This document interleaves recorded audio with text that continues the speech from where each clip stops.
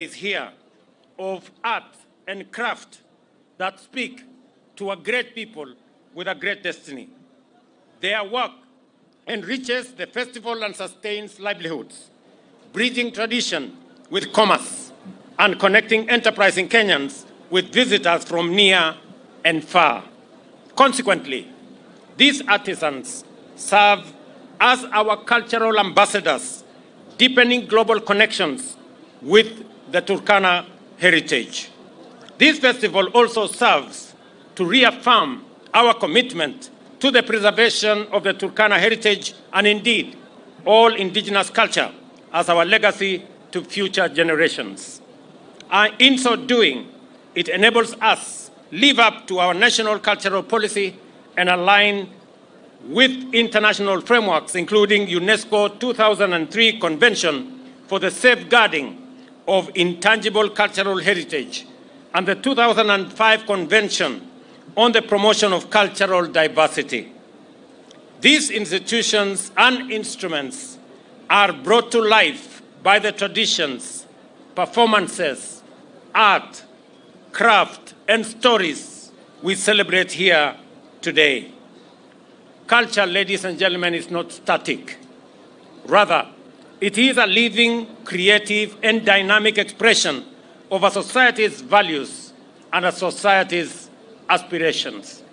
The UNESCO frameworks highlight the need to protect traditions passed through generations and promote creativity in a globalized world.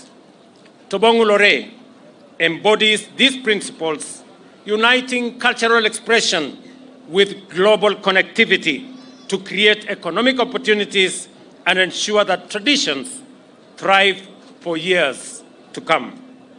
Looking to the future, I am proud to announce that the government of Kenya has embarked on the development of the Kenya Home of Humanity and Home of Human Origins Museum and Science Park, a transformative project that will be established at Nomortunga in Kalokol as a world-class center for scientific research, cultural tourism, and ecotourism. I did promise when I was here last year, na niliwaeleza ya kwamba mwaka uliopita, ya kwamba nitatengeneza jopo maalum ambayo itashughulika na jambo hili, na March mwaka huu 2004 I appointed a presidential task force to work on this aspect to make sure that we harness the great potential of the Home of Humanity here in Turkana County and make sure that we establish a science park for research, for innovation, and for tourism here in Turkana County. Scientific discoveries such as the Turkana boy and the world's oldest stone tools have solidified Kenya's global credentials as the first home of modern human beings. When completed, the museum and science park will celebrate these milestones, enable visitors to travel back in time to explore the origins of humanity and experience early technology.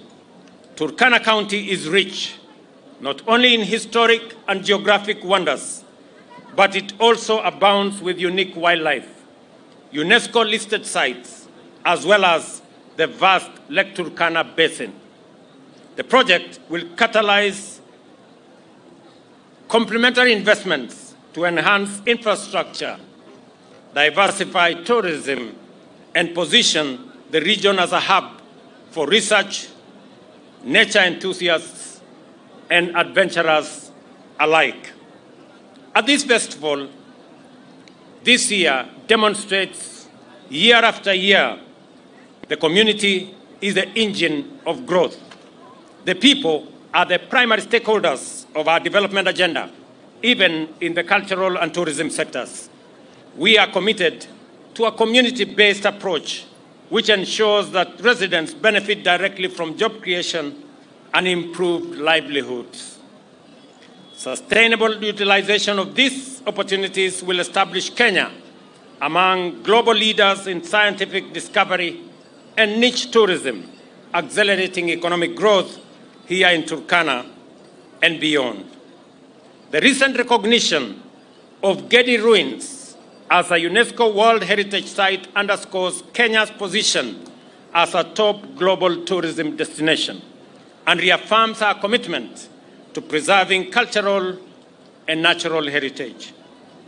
This aligns with our bottom-up economic transformation agenda's emphasis on inclusive growth and empowerment of people and communities at the bottom of the socio-economic ladder.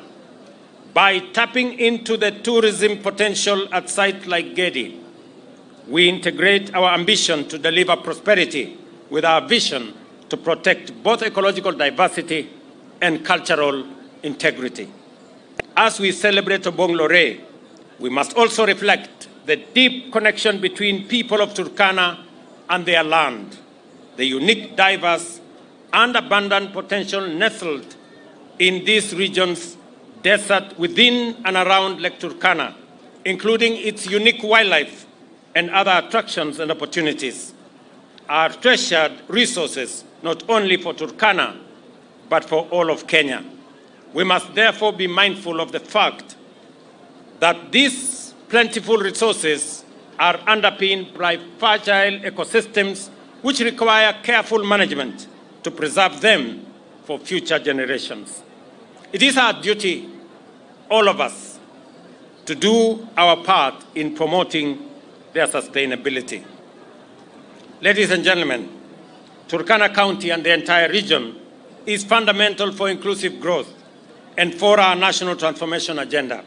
Investments like the Lake Turkana Wind Power Project, which delivers clean energy and creates jobs while respecting environmental stewardship, are firmly aligned with this commitment and our broader vision for Turkana.